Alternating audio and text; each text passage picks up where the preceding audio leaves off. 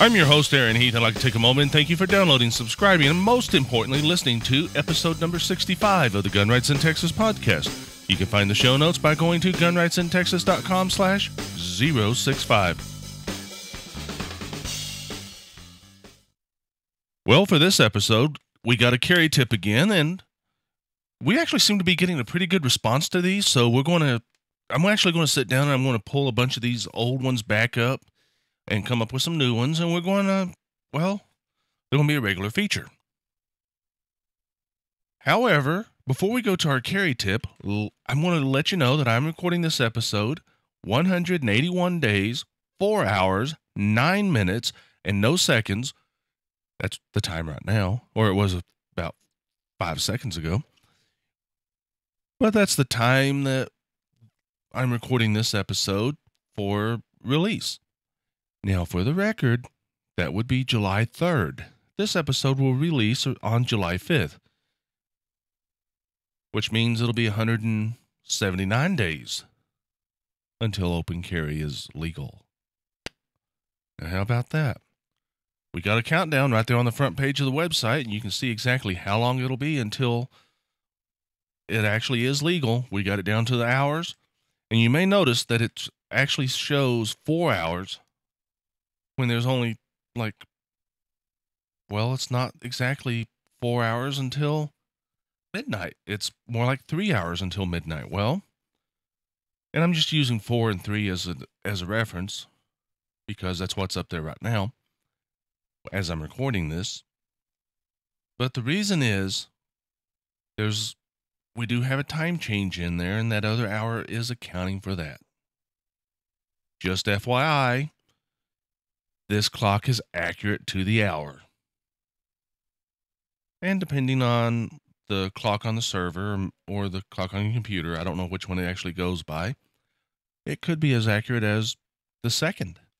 But we are accurate within an hour and more or less within a minute or so, depending on the clock that is actually being pulled for the time. I'm not sure what this timer uses, but I think it uses the timer on the computer. On the server, not your computer. However, let's get back to our carry tip. And our carry tip is wear a gun belt. Now, a good gun belt is critical to carrying a handgun. And a good gun belt will pass as a dress belt. It will serve for a number of other reasons. However, it is stiffer, thicker, and it's going to make sure your gun doesn't move around and flop on you.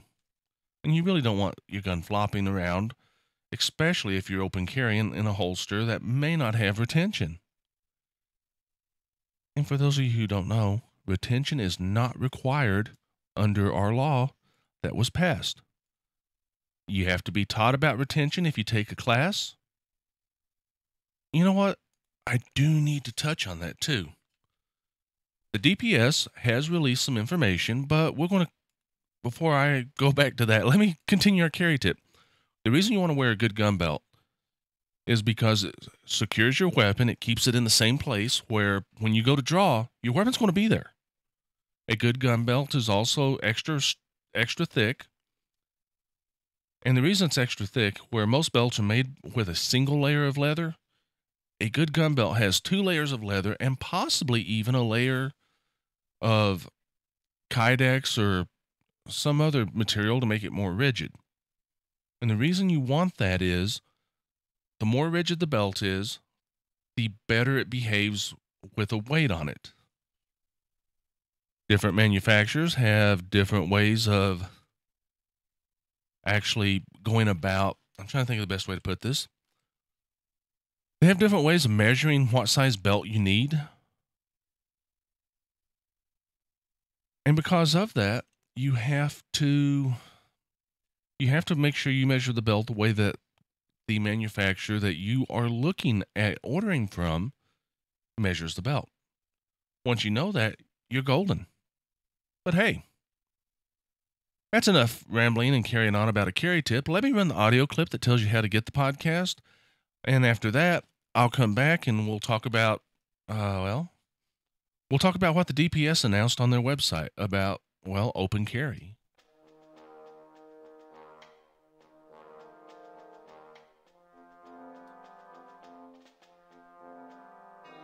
The Gun Rights in Texas podcast is available on iTunes, on Stitcher, on MyRoPlayer, YouTube, the website, and of course, in your favorite app using the RSS feed on the website.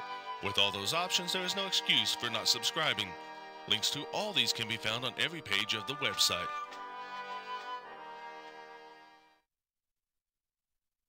Well, the Texas DPS posted to their website the new laws for concealed handgun license, or they title it New Laws for Concealed Handgun License CHL Program. The summary of the new laws passed in the 84th regular legislative session that impact concealed handgun licensing. And right there at the top of the page, open carry, House Bill 910, effective January 1st. And it goes on down the list and tells you what all is required, or some general information is what it starts off with. I was going to start off with what is required for signage, but that actually comes after the general information. I'm actually looking at this on their website right now. The general information is, it authorizes individuals to obtain a license to openly carry a handgun in the same places that allow the license carrying of a concealed handgun, with some exceptions. And then it says, see exceptions below for more information. And then it has, unconcealed handguns, loaded or unloaded, must be carried in a shoulder or belt holster. And that's an interesting thing to mention, because those of you who know or who have followed this podcast, we have a listener, I forget her last name, but her name is actually the same as a video game character, and she absolutely hates that. But I've met this young lady. She is a very nice person to talk to. And I had an opportunity to talk with her the other day, and she was telling me she was recently having to work in the state of New Mexico. And there's this guy in a Mustang. I forget what color she described it. He had Texas plates, and he had a Molly vest on. And he had some kind of a holster affixed to the vest with the gun pointing up at his chin. And he was pumping gas at the same facility she was putting gas in her work truck. And she noticed him because he kept shaking his head no while looking down at the ground. Turns out the gun was affixed to the Molly vest with the barrel pointed up at his chin. And rather than reach up and scratch his chin with his finger, he's actually manipulating his neck so that his chin is on the gun, and he's just shaking his head no to scratch his chin on the muzzle of his weapon. It's people like that, and the people that would probably be walking around with the gun in their hand rather than in a holster, is the reason we have the requirement for a shoulder or belt holster. And in all honesty, people like that probably need to be evaluated for mental health, or at least to make sure that they know what they're doing with that firearm. I mean, yeah, they're probably carrying in some tactical, and by tactical, I mean tactical manner that they've seen in some TV show, or they've read about in some, I would like to be an operator, but I'll just pretend that I am magazine. But there's no good reason to holster a gun where it's actually pointed up at your head. But anyways, back to what the DPS has on their website, because I got sidetracked. Individuals who hold a valid CHL may continue to carry with valid existing license. In other words, you don't have to go get a new license to carry after the first. And then they have, a separate license will not be required to open carry. No additional fee will be required. In other words, one license, any way you want to carry. And then it has, individuals currently licensed will not be required to attend additional training. Training curriculum for new applicants will be updated to reflect the new training requirements related to the use of restraint holsters and methods to ensure the secure carrying of openly carried handguns. The new curriculum will be required for classes beginning January 1st, 2016.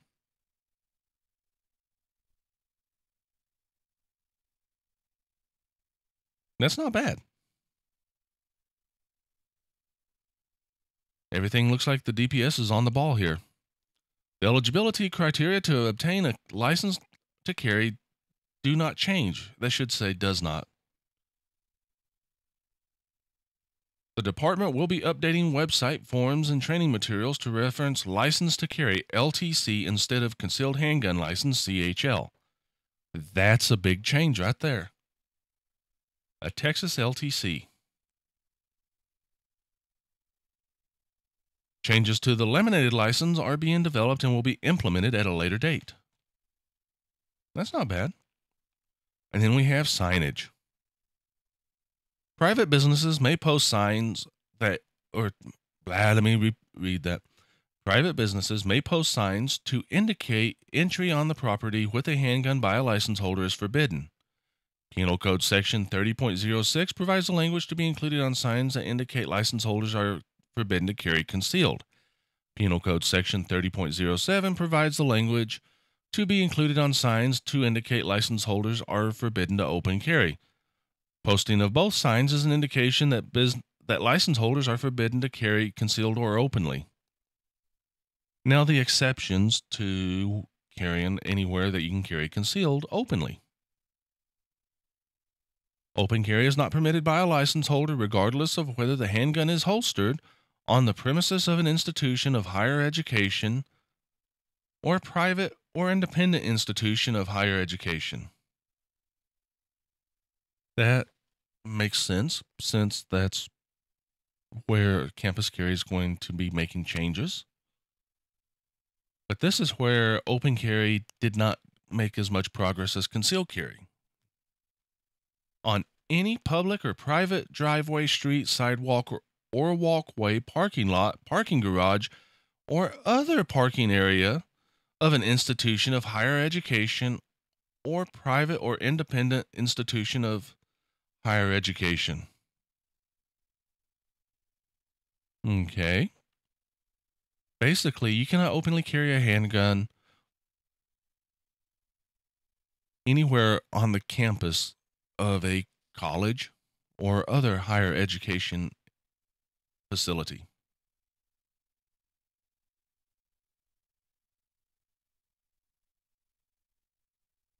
And here's the final location that's an exception. Or the final exception, it's not a location. An individual who is acting as a personal security officer under Chapter 1702 Occupations Code and is not wearing a uniform. Basically, they're keeping things the same way as they were for private security officers. And then they have some things on campus carry. And then they have some various other changes.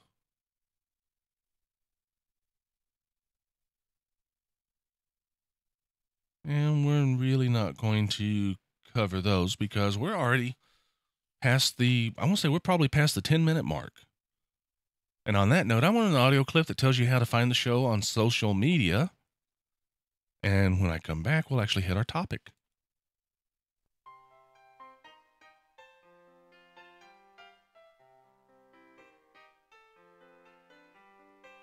The Gun Rights in Texas podcast has a social media presence. You can like it on Facebook, you can follow it on Twitter, you can circle it on Google+, and you can follow it on Instagram.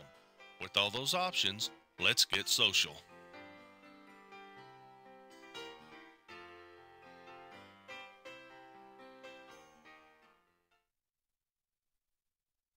Well, our topic here will be litigation and political goals and a lot of other things.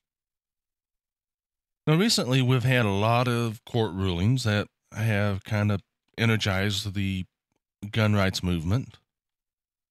And the first one I really want to touch on is the Puerto Rico court ruling on firearms. Now, I don't know the name of the case, but this was actually in the Puerto Rican Commonwealth Court, not a federal court.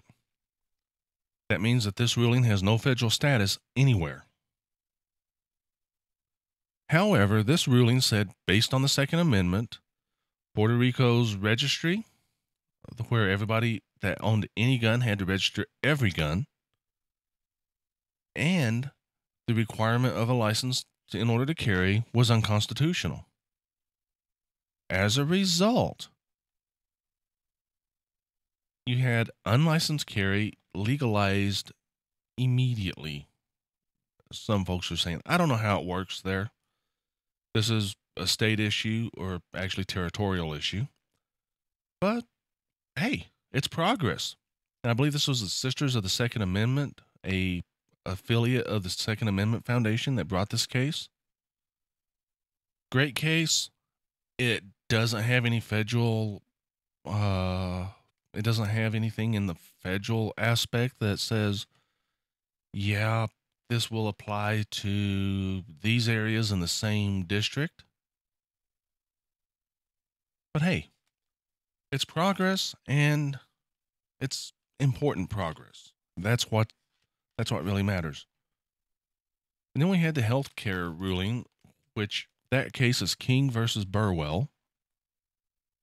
Now, the court ruled on their interpretation of the intent of the law, and this means they did not actually adhere to the letter of the law. This is a very dangerous precedent considering the potential for similar rulings in the future. And this is a good case to show why you really want to avoid the court system if possible. You may say, well, that really doesn't apply to guns. It doesn't apply to guns, but it shows how everybody was expecting the court to rule, okay, this is what the law says, this is what you actually have to do. And instead, they went exactly 180 degrees to that. And said, well, this is the intent of what the legislature wanted, and what the law says really doesn't matter. And that's extremely dangerous. That's extremely dangerous because if you take a case to the Supreme Court on gun rights and you're thinking, okay, they're going to rule that the right to carry is a constitutionally protected right under the Second Amendment, and we're going to get unlicensed carry all 50 states right now. And the court says, well, this is what the Second Amendment says. However, the practice of concealed carry was kind of a bad thing back then. So the intent of our founding fathers wasn't to legalize concealed carry. It was instead to make sure that people could own firearms, not necessarily carry them, so carry isn't protected. They could do that. And then we would have to fight bad precedent to move forward. And that's why this healthcare ruling needs to be looked at by anyone taking a case to the Supreme Court. It doesn't matter if it's a gun rights case, a healthcare case, or a case on trade secrets for building tricycles for toddlers. I really don't know where I came up with that one. However, that is where the danger of going to the court system can be illustrated very well. A lot of people saying, well, this ruling's kind of like this separate but equal ruling and will eventually be overturned. Don't bet on it. Not in our lifetimes.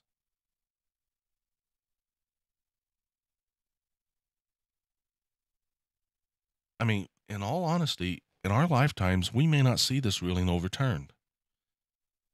We may not see any ruling that has been handed down in our lifetime being overturned within our lifetime. That's a very serious risk. And that's why we got to avoid bad case law. And then we have the gay marriage ruling. Now, this particular case was Obergefell versus Hodges, I believe. I hope I didn't mispronounce it too badly. There's a serious problem trying to use this ruling as precedent for litigation on anything gun related because This ruling deals with litigation for protected classes. Gun owners are not considered protected classes by courts in anywhere, nor are they considered protected classes by any of the legislatures in the 50 states or the federal system. And as a result, the courts are not likely to apply this case law to gun owners. Now, the ruling made in this case was made using the due process and equal protection clauses of the 14th Amendment. And this can be found in Section 1 of the 14th Amendment, and it says, all persons born or naturalized in the United States and subject to the jurisdiction thereof are citizens of the United States and of the state wherein they reside. No state shall make or enforce any law which shall abridge the privileges or immunities of citizens of the United States, nor shall any state deprive any person of life, liberty, or property without due process of the law, nor deny to any person within its jurisdiction the equal protection of laws. Now, some folks are claiming this ruling means we just got unlicensed nationwide carry. The logic here is that because some states have unlicensed carry, we should all have that right under the due process and equal protection clauses. The danger here, and this is a very serious issue to consider. The danger here is that there is no ruling on gun rights for this issue.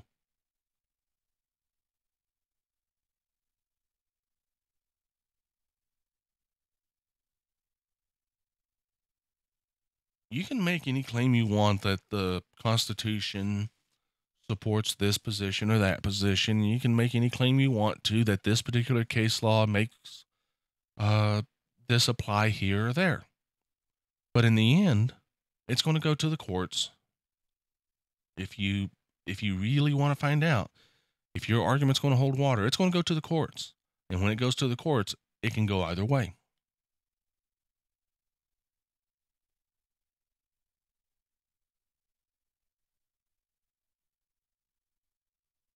And this particular ruling only applies to marriage licenses. This ruling does not apply to concealed handgun licenses or licenses to carry, or to license to own a firearm or any of that.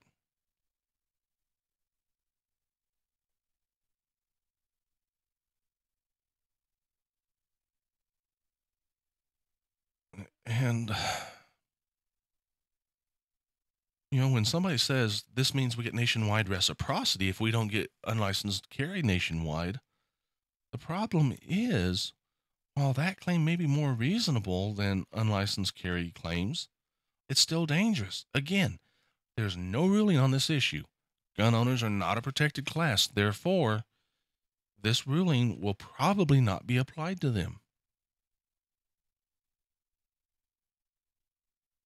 Now, if we really want to go back and force the issue of nationwide reciprocity via litigation, then maybe the full faith and credit clause is a far more applicable and far more useful tool in our constitutional toolbox. Now, I do want to touch on something else, and that something else will be a look back at Open Carry Texas and their 2015 legislative goals and results, as well as promised litigation.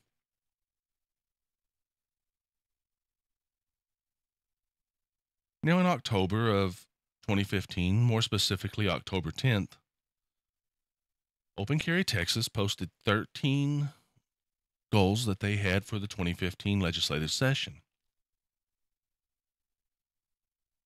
Their first goal was repeal laws that infringe on our right to keep and bear arms, constitutional carry.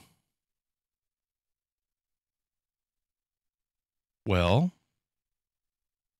unlicensed carry didn't pass. In fact, I don't even think it had a committee hearing.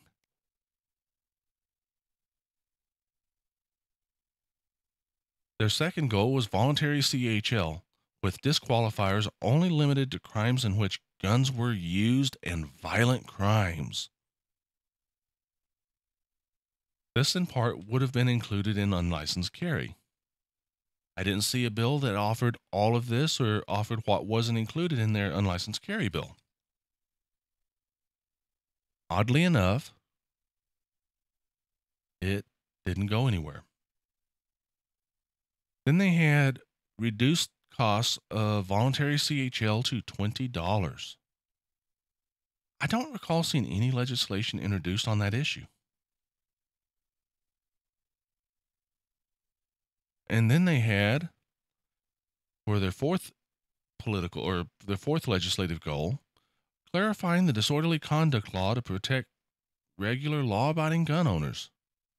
This is something that I know the TSRA supported. I know that Charles Cotton supported it. And I'm 99.99% certain the NRA's legislative representative, Tara Mitchell, supported this.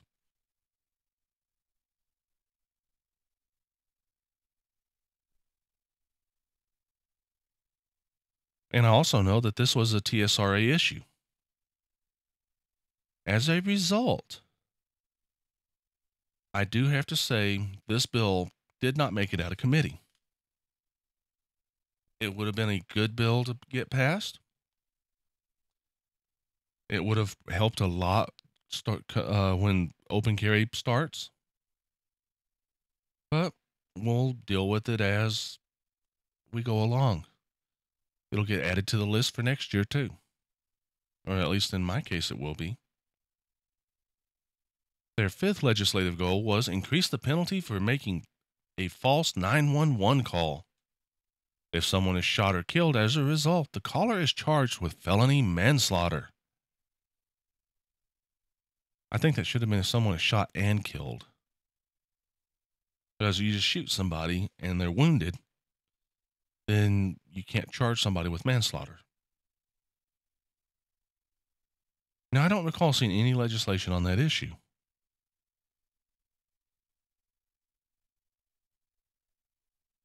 Then they had hold police officers accountable for shooting law-abiding gun owners or violating their right to carry without justification. And that was their sixth legislative goal. Let's keep that one in mind because it's going to kind of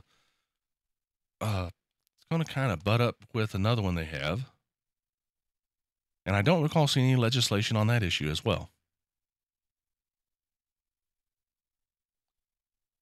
And then we see Open Carry Texas and their dislike of the TABC come into play.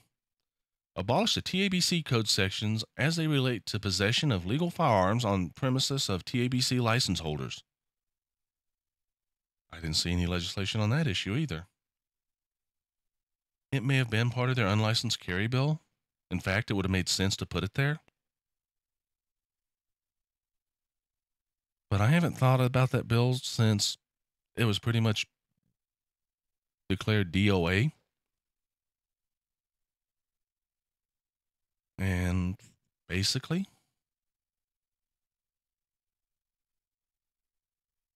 that legislation went nowhere. Number 8 of their legislative goals is kind of an amusing thing for me. State nullification of the federal Gun-Free School Zone Act that places an unconstitutional 1,000-foot bubble around schools. I don't recall seeing any legislation on that issue. And such legislation would have been a pipe dream because, well, federal law supersedes state law. You cannot nullify federal law with a state law. But did you know there's an exception to that federal law? That's right. If you have a license from the state that you're in, you're golden.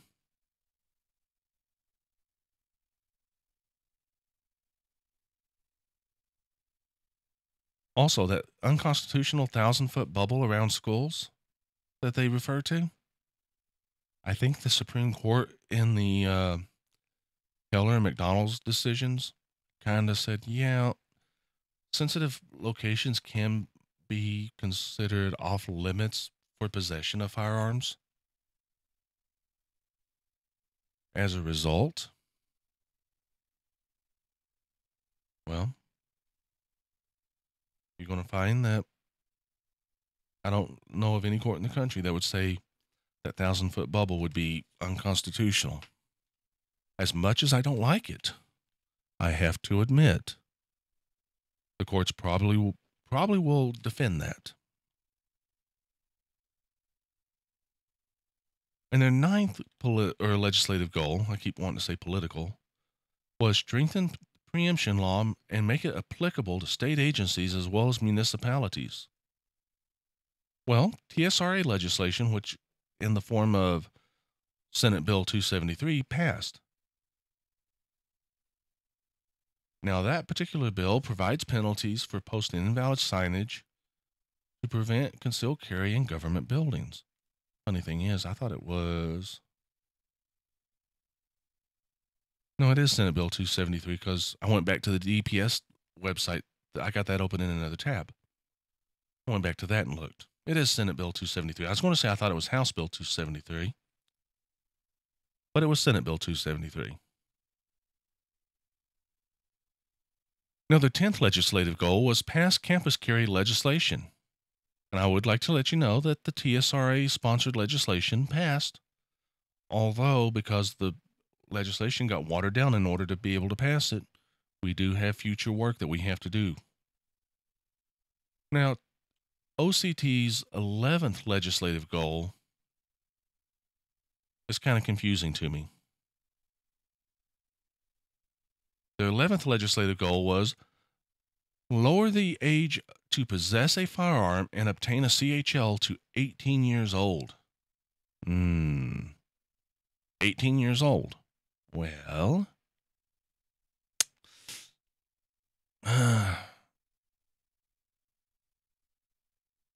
you realize that you can purchase and possess a firearm at 18 years old in Texas, thanks to Texas Penal Code Section 46.06.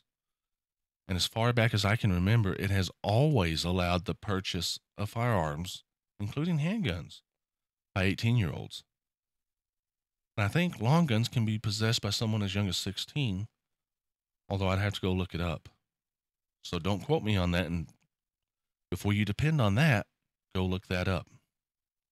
However, federal law prohibits federal firearms license dealers, these are people that sell new guns, as well as used guns that are sold or traded into them. But an FFL dealer is prohibited from selling a handgun to anyone under 21 years of age. This is federal law. You cannot override it with a state law.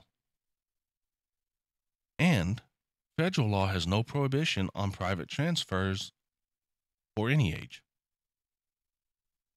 or at least any age that applies in Texas. Now, I agree the CHL should be lowered to 18 years across the board. However, if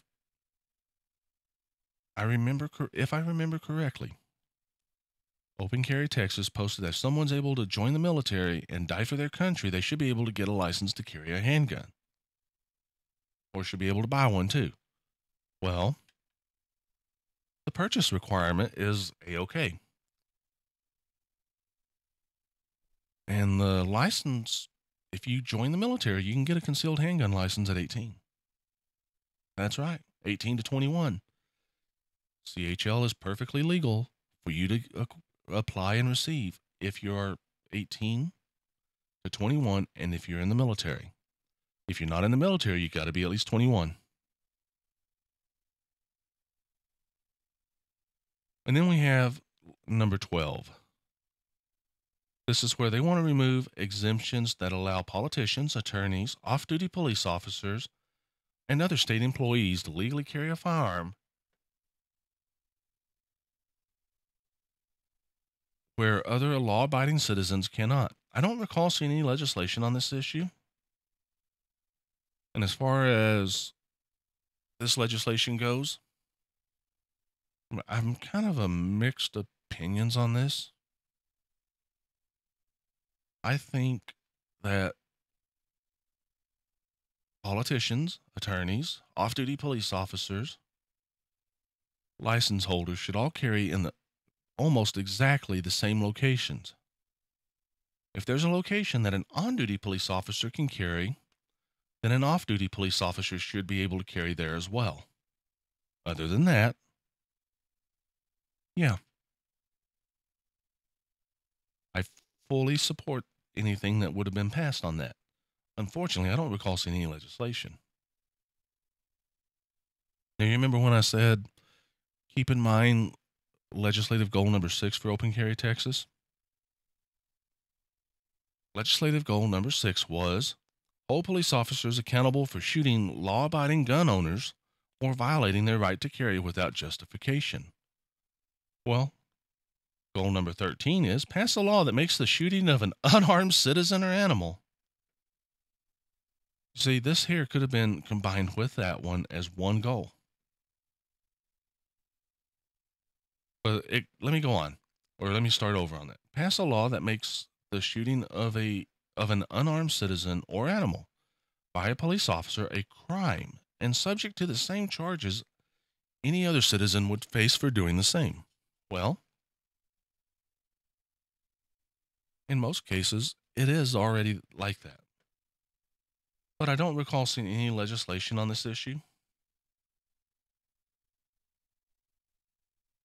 And if you hear that in the background, that's not gunshots, that's firecrackers and fireworks and similar noisemakers. It just barely got dark.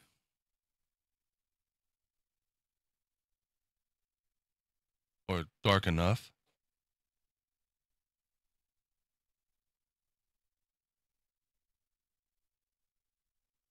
However, as far as Open Carry Texas and their legislative goals for the 2015 session goes, I think the only thing that advanced that was on their list were TSRA issues. And the fact that, well, they stood out and opposed license carry from the start means that they pretty much had a net loss. But then they had a promise of litigation. And their litigation promise was made on October 18th, 2014, when they posted to Facebook, we're confident with about 98% certainty we're going to have open carry next year. Unfortunately, right now, the odds are that our elected official or our elected politicians are going to see dollar signs in that right and try to license it. If we only get licensed open carry next year, Open Carry Texas will file a lawsuit against the state. Now, I recently tweeted out a public request asking how this litigation is progressing. For my trouble, Open Carry Texas was kind enough to block me on Twitter. Now, after that reasoned discourse with Open Carry Texas on Twitter, I posted a request to their Facebook page, and I was ignored. I wasn't blocked, I wasn't banned, but I was ignored. Go figure. They act so much like a Bloomberg camp.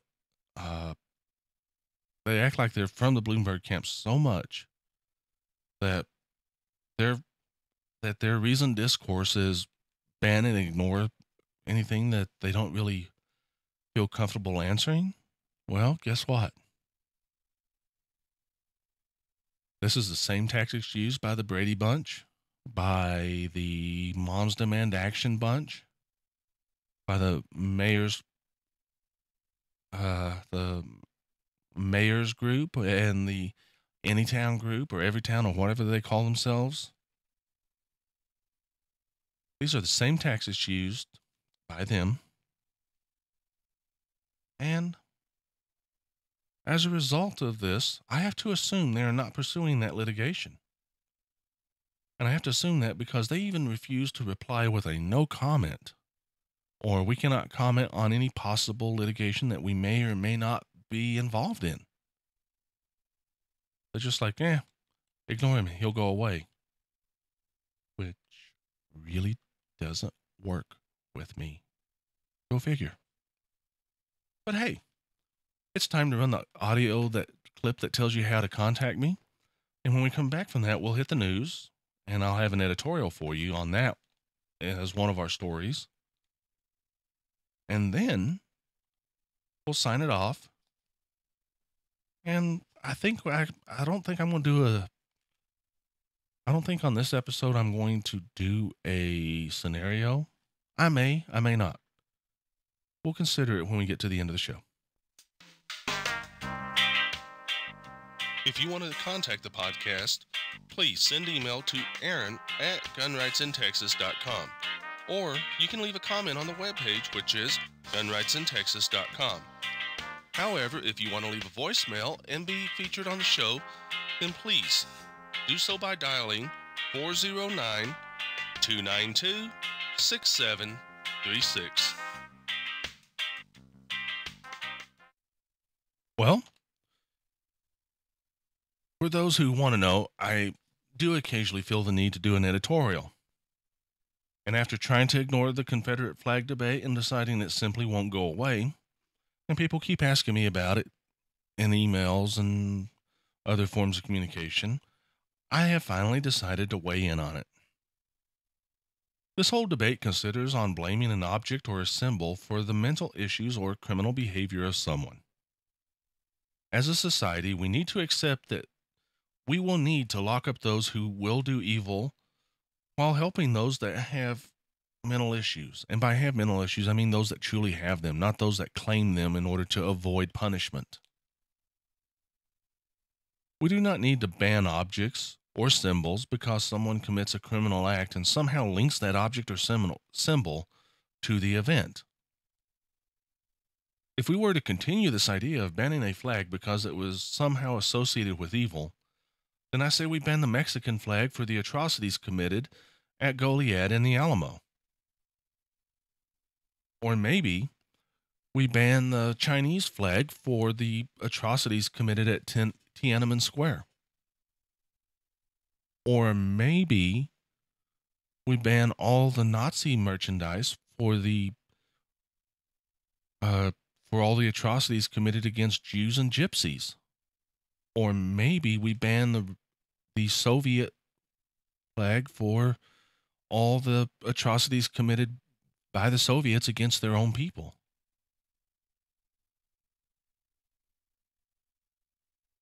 As you can see,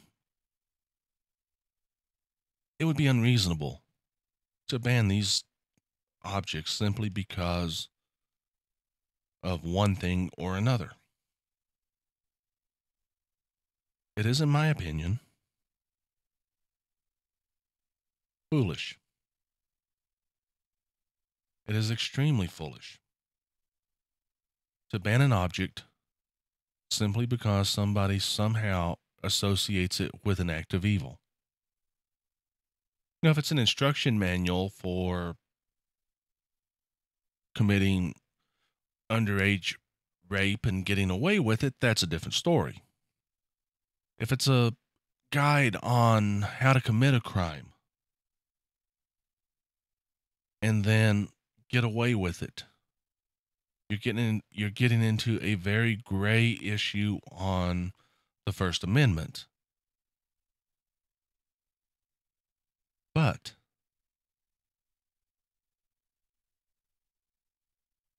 a flag is a First Amendment issue.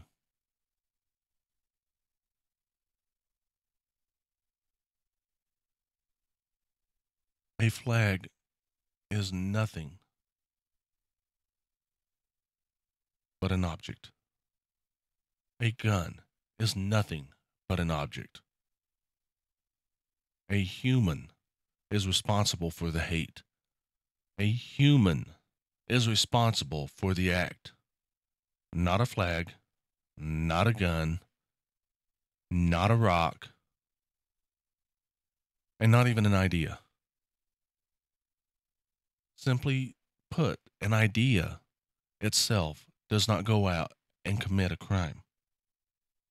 An idea may lead someone to considering that crime, but the idea does not commit that crime, nor does an object, nor does a symbol. Now, the link for this article in the editorial, that link is going to go to a news article on the debate revolving around the Confederate flag. It's just, I'm throwing a link in there so you got something to read. We have one story in politics, and then we have an update after that. Across the state, officials are considering the impact of the new laws passed by the 84th legislature. The article that's linked to this story deals with the Bexar County courthouse and other buildings and facilities, along with unenforceable signs. Essentially, the law points out that the Bexar County signage, or the signage that Bexar County has on its courthouse, is probably in violation of some of the new laws. As a result, our officials are having to chart a new course of action. Maybe they could follow the law. Maybe they could simply choose not to try and deny people their rights. What a novel concept. For our update, in an earlier episode, we discussed the mayor of Lubbock being investigated by the Texas Rangers due to an obvious conflict of interest Lubbock PD would have if they conducted the investigation themselves. Now we have an update that includes the Texas Rangers have finished their investigation, and as a result, there will be no charges filed as a result of that incident. The link in the article takes you to the full story. It's on the Lubbock Online website, which I believe that's the newspaper Lubbock Avalanche Journal's website. Well, I'm going to hit the sign-off music, and we're going to wrap this show up. As I said earlier, I don't think we're going to do a scenario for this episode. There's too much firework noise going on, and I can't really... Oh, that one was right on top of the house. I'm trying to edit this out so that you won't hear it. But if I miss a little of it, please forgive me. However, I would like to thank everybody that has advanced gun rights in the state of Texas and the 84th legislature. I would like to thank those that have been involved in calling their legislators and getting them to support legislation. And I want to thank Charles Cotton, as well as our NRA and TSRA representatives, Tara Mitchell and Alice Tripp, for all the hard work they did. With that said, please stay safe and carry responsibly. Thank you for listening to the Gun Rights in Texas podcast. Please leave a review on iTunes or send feedback to the host. Your input will be used to improve the show. Stay safe and please carry responsibly.